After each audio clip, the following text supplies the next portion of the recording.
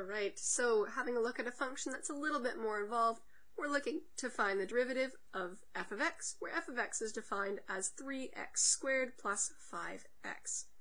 Might look pretty simple, but you'll see once we get into expanding it, it gets pretty involved. We're going to use this just once to check the gradient at x equals 1. Okay, so starting out with my first principles equation.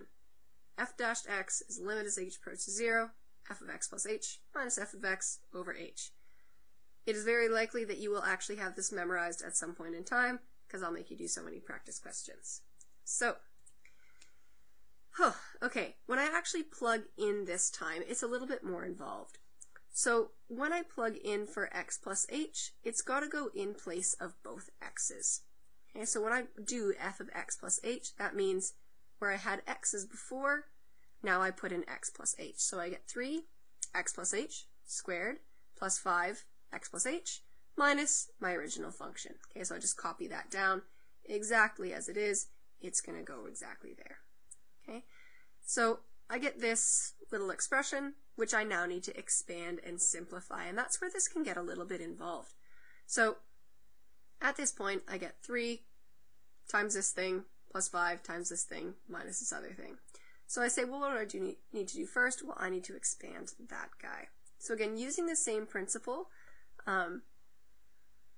that a plus b squared, a little more like a 2, that's a squared, I think I'm going to run out of room, plus 2ab plus b squared.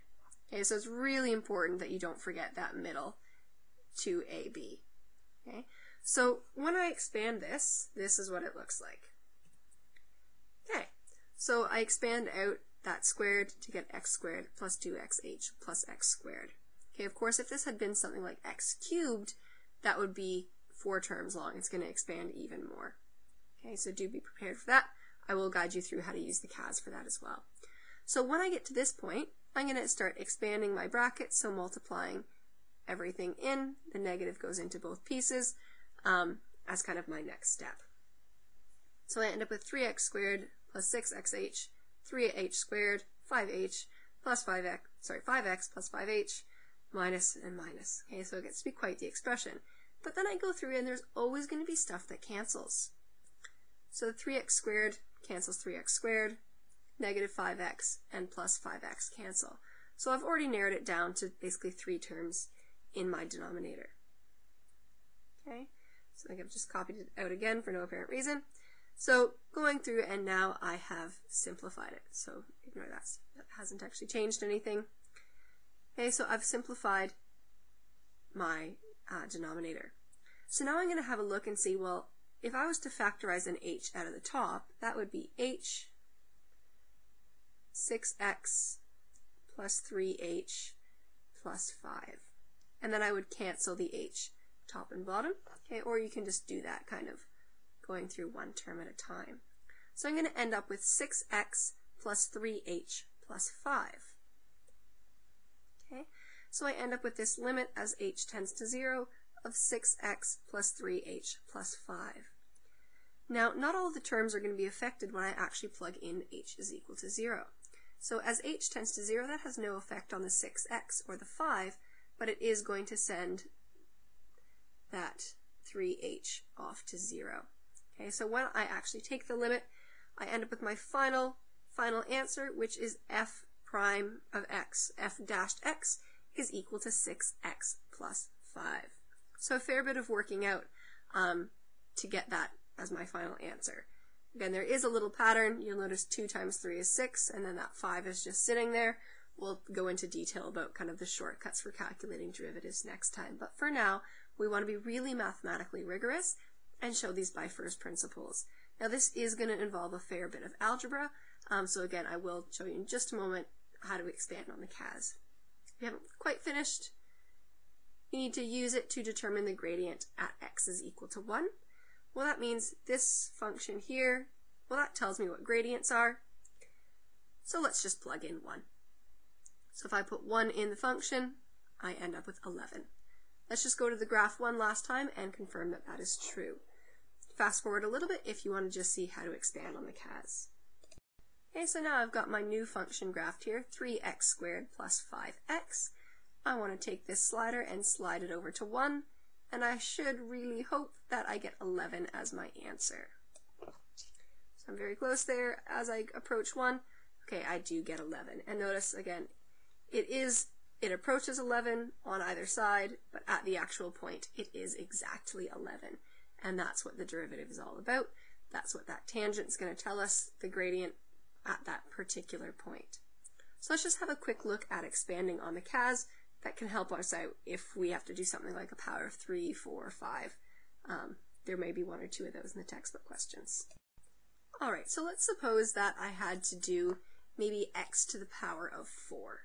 Okay, and that's going to be really messy to just completely do by hand, so I'm going to show you a couple of helpful hints. The first is the tool expand. So if you have set everything up by hand, you can go Menu, Algebra, 3, Expand 3. Yeah, I recommend just typing 3, 3. And then you type out your expression. So let's suppose we were going just maybe x plus, we just wanted to do the x plus h. We simply type x plus h to the 4 and click enter. And that will expand that completely for us. So that's kind of part of it, but I can actually do more than that. I could subtract off the x to the 4 and it will do that for me. Or even, I could have done this whole thing over h, and let's see what happens. So if I tried to just get it all done at once, I might actually make it look pretty for you. How about that? So I can use control division to get that. X plus h to the 4 minus x to the 4. Put a 4 there instead of an h. I'll go back and fix that. Let's see what happens here. Okay, so it does actually go through and cancel out our h's. So notice looking here versus here, it's gone through and canceled out those h's. So that would be basically the expression you'd be taking the limit of if you were finding the derivative of x to the power 4. Now notice it puts up this little warning symbol. What that is just kind of saying is you've divided out something. You've essentially placed a restriction that h can't be 0, and that's not necessarily clear just from here. So that's all that symbol there means. If you want to check your answer, again, we'll get into more detail later, we can go Menu. I'm doing some calculus. Let's press the number 4. I would like to find a derivative, so I press the number 4.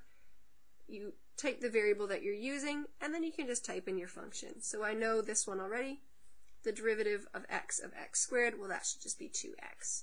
And that's exactly what that gives me. So that can be a helpful hint as well. If you're using a function multiple times, you can use define. And we get define by going Menu 1, 1.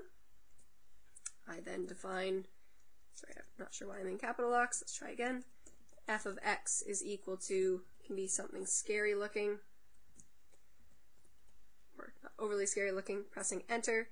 And then when you do find the derivative, so Menu, calculus, derivative, you can simply type f of x, which is kind of a nice tool.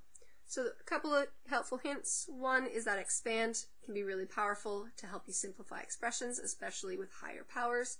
And then you can actually check on your CAS by using that derivative tool. Okay. So that's the basic gist for using first principles. Really powerful tool. I do recognize that it is tedious, but there are a few questions for you to complete for homework.